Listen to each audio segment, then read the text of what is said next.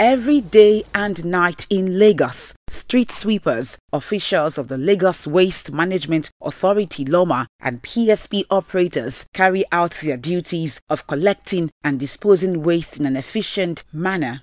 This is to ensure the Center of Excellence is clean, beautiful and healthy at all times. However, one clog in the wheel of progress is indiscriminate dumping of refuse. It is 11 p.m. and officials of the Lagos Waste Management Authority Lawma are in Mushin, apprehending residents who dump refuse on the roads. Now, the indiscriminate dumping of refuse on the roads, medians, highways and any available space is a menace the Lagos government says must stop. We've been going out every night to apprehend environmental offenders, specifically people who come to place their waste on the roadside because they don't want to pay waste bills.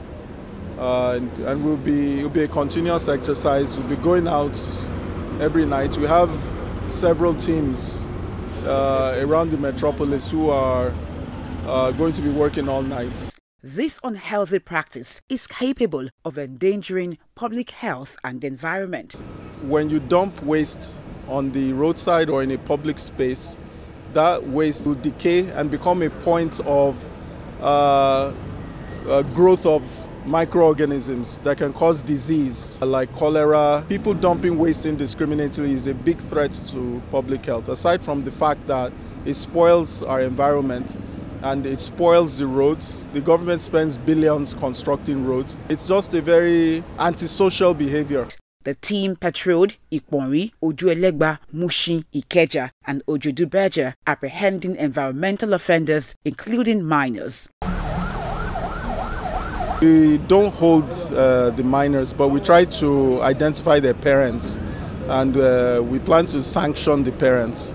And also we noticed that a lot of shops have been dumping their waste indiscriminately as well. We're going to seal all those shops. People are coming out of police barracks and dumping their waste on the road. It's wrong. And we're going to write the police authorities and we will sanction them because they should be the last ones violating the law. By 7 a.m., 21 persons have been arrested.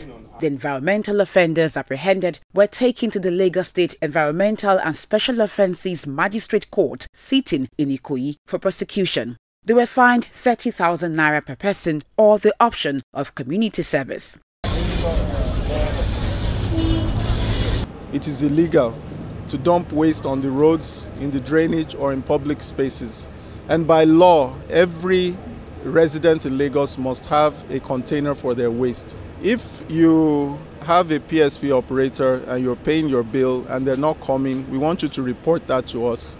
We have a toll-free line, 617. You can dial that any time of day or night. Someone will pick up and address your issues. To achieve and sustain a clean Lagos, residents must come to terms with the importance of imbibing healthy environmental habits. Residents must desist from engaging in habits that cause environmental degradation, or else they will bear the consequences of their actions. Bukola, LTV News.